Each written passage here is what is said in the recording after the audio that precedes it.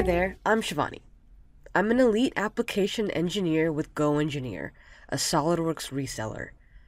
We're going to take a look at the new simulation features in our FEA package in SOLIDWORKS 2017. We'll end up using them as we analyze this battery pack. Let's take a closer look at the model. We're testing the door of the battery pack. There are tabs on the outside of this door that need to be squeezed in for the door to fully release. We need to make sure that if someone is opening this case with a little too much excitement, that the door won't break. So looking at the part file on its own, we cut it in half to take advantage of symmetry and hold it in place along the outside face. This is the face that juts up against the outer case, and we're making the assumption it's not going to move much because of that. Then we push the tabs in using prescribed displacement. 2.3 millimeters is only 0.3 millimeters more than required, or about 10,000ths of an inch for most of us Americans. Okay, that doesn't actually sound like very much distance, but linear static simulation thinks it is, and it's going to pop up with this large displacement question when I run the analysis. Now imagine this. I've started this simulation before I left for a great lunch with my coworkers.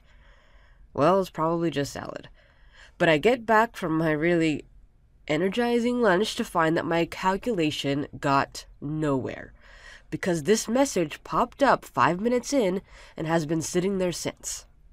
Well, in 2017, that is never going to be a problem again.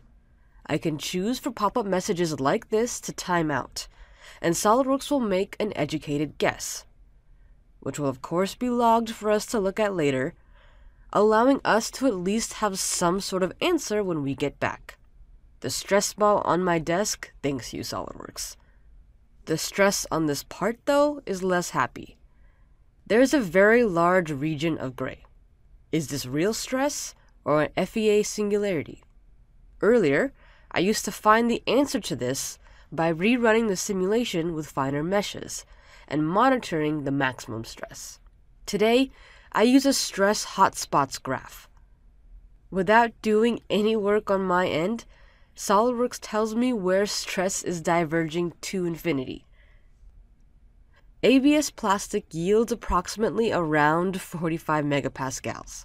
Ignoring my stress singularity, did my tab yield? Well, let's see. I'll just quickly come over to the legend and reset this.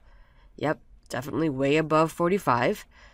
Colors on the part make it look like it didn't yield much, however. Let's fix that. We can make the max 45 and then everything above that. Let's go with pink. And by the way, that quick draw color was new to 2017. What mavericks. More importantly, I've got a bit of yield in my corners. Can I trust this and say my design is okay? No, for two reasons. Since this is a linear static analysis, all material data above yield is assumed. Only in a SOLIDWORKS nonlinear analysis can I draw from the curvy part of the stress strain curve.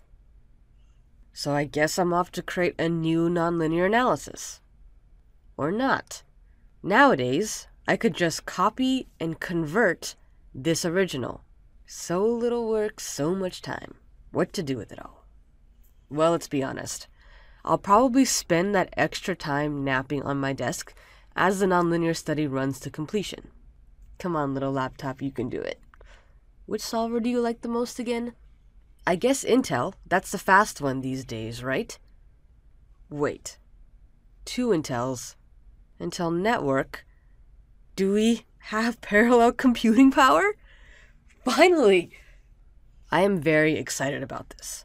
A direct sparse solution solves all the displacement equations between nodes by inverting a very large stiffness matrix. Usually we've been limited by RAM and how large this matrix can be before we're forced to go out of core. Plus, whenever we get above 50,000 degrees of freedom in a nonlinear study, the time to solve begins to really stack up. Parallel CPUs have been known to decrease this by 50 to 60%. and now we have even more parallel CPUs to work with. In 2017, with Intel networks sparse, solve times are going to drastically decrease. Once we have our results, we can compare them. 2017 added 2 new buttons to the Compare tool. One forces the views to be the same on both parts, making direct comparisons easier. The other takes a quick pick for posterity.